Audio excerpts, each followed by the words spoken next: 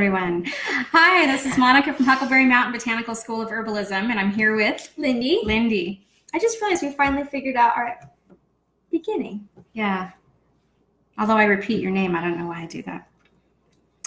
Oh, I never noticed. Hi, Sean. All right, so today we are going to talk a little bit about yarrow. You likely have this growing out near you somewhere, maybe in your yard, maybe in your garden.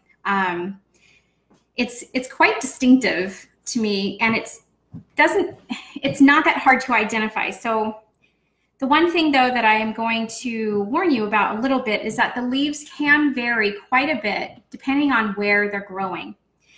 And I'm going to show you that here, if you can see.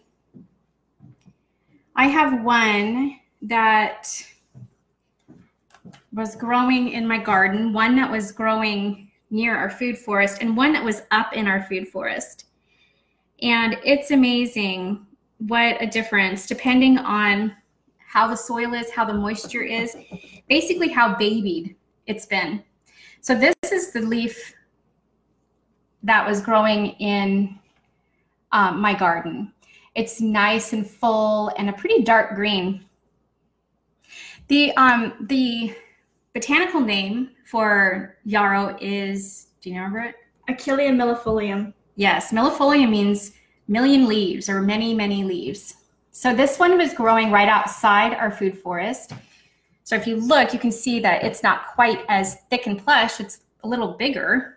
And then this one was growing in the food forest. You can't even hardly see the little tiny leaves in there. It's kind of anemic. However, that also means that it had a rough life and it's got some strong medicine. The aromatics are usually greater in ones like that than ones that have an easier growing area.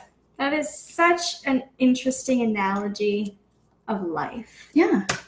When you have things tough.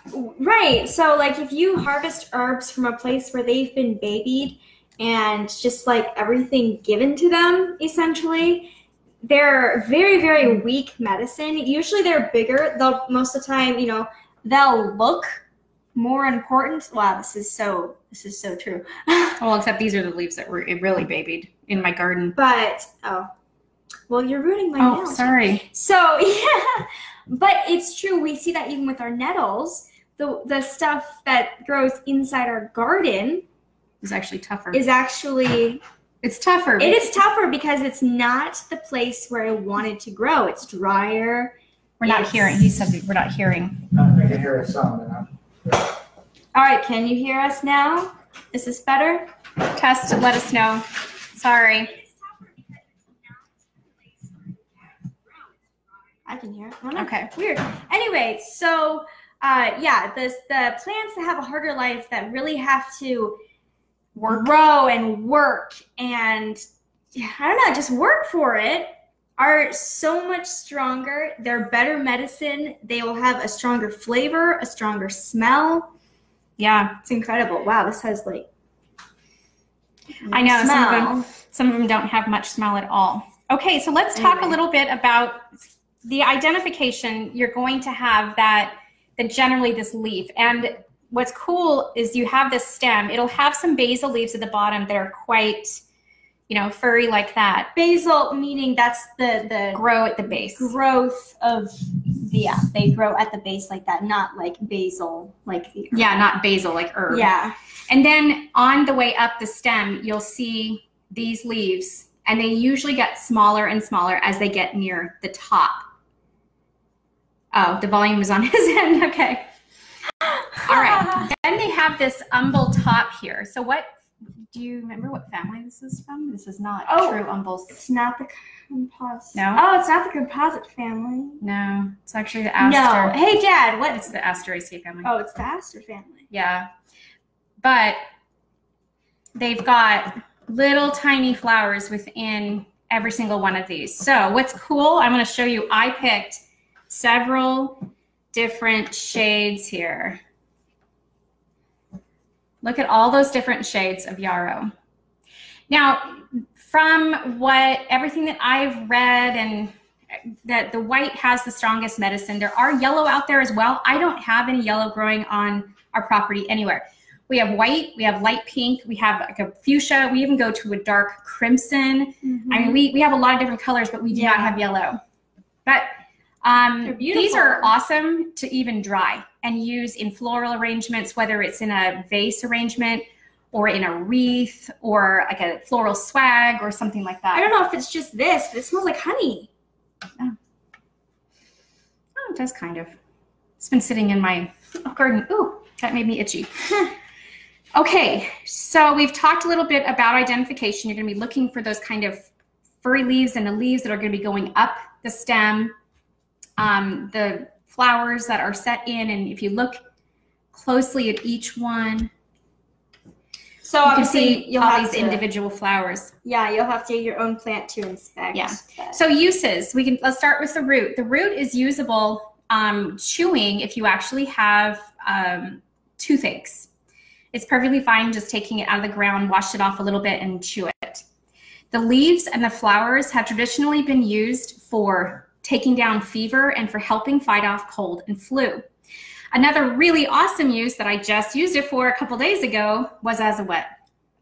It's to stop bleeding. What's the word? Styptic. Styptic. Yes, I cut my finger fairly bad, and I used yarrow to stop the bleeding, and then I put self-heal to keep the bleeding from starting up again and soothe and heal my finger a little bit. It really did help because I was in a lot of pain that day. The other thing that it's useful for, because it is astringent, is for helping to stop excessive menstrual bleeding. So it's really helpful for that. And it's a bitter. And what are bitters good for? The liver and digestive system. Yeah. So it helps to start the digestive process. It increases bile, and bile helps to break down fats. So if you can take some bitters before, which means sometimes, hi Robin, sometimes you can just take the leaves and either chew it or put it in a salad, throw it into some pasta, get that little bit of bitterness to try and help the digestive system start moving. It signals the brain to get things going through the body. And then if you can get the bile improved, then your breakdown of fats are better and the absorption is better, and everything is drawn in and pulled through and gets out of your body a lot easier. So those are just some basic uses of yarrow. And like I said, I bet you've got it growing near you or in your yard or somebody else's garden. Hi, Kana. That don't want it growing there. There's a lot of people that think of it as sort of a weed. Invasive. Yeah, it likes to grow, and it's a really wonderful plant. So I think that's all I have to say about yarrow. Do this, if you're going to go out and pick it, get some of the basil leaves as well. But the easiest way to dry yarrow is by hanging it up. Shamra. Hi, Shamra.